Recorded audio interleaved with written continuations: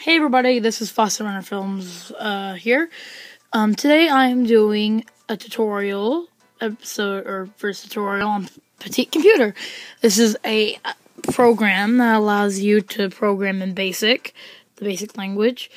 This is just the main deal, so you're gonna want to tap edit.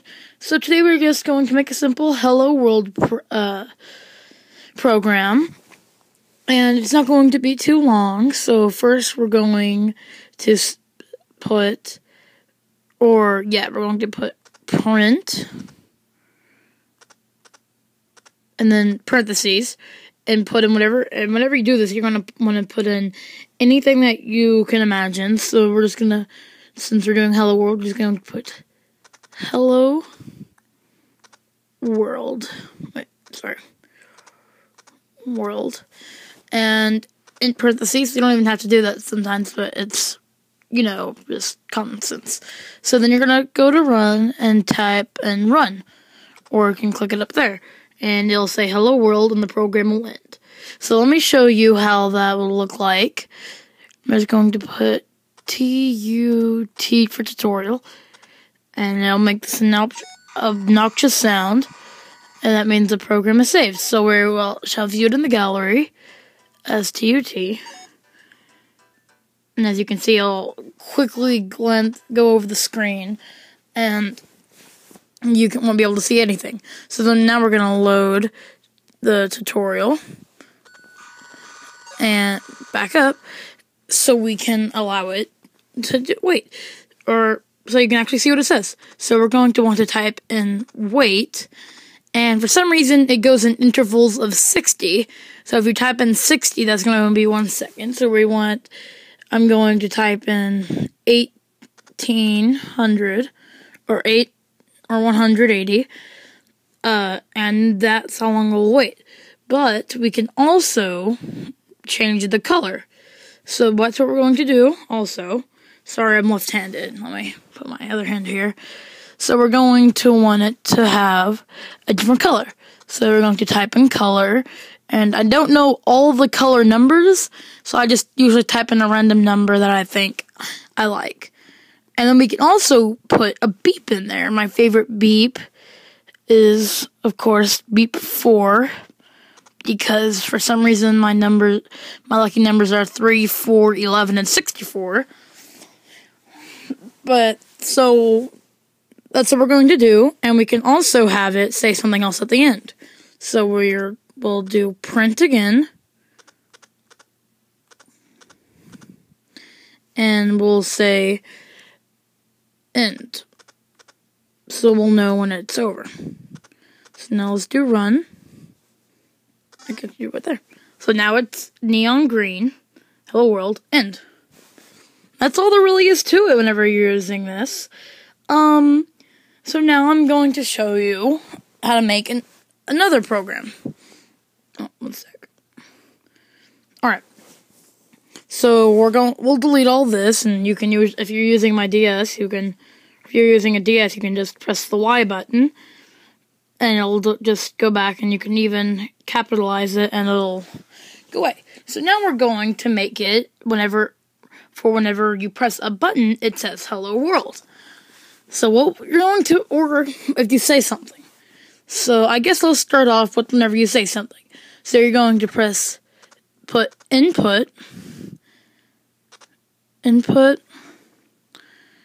parentheses, and say, we're going to go ahead and say, what is, your name? And it usually puts a question mark on the end automatically. And so what you're going to want to do is put the semicolon and say whatever the label is, name, and remember to put the $sign.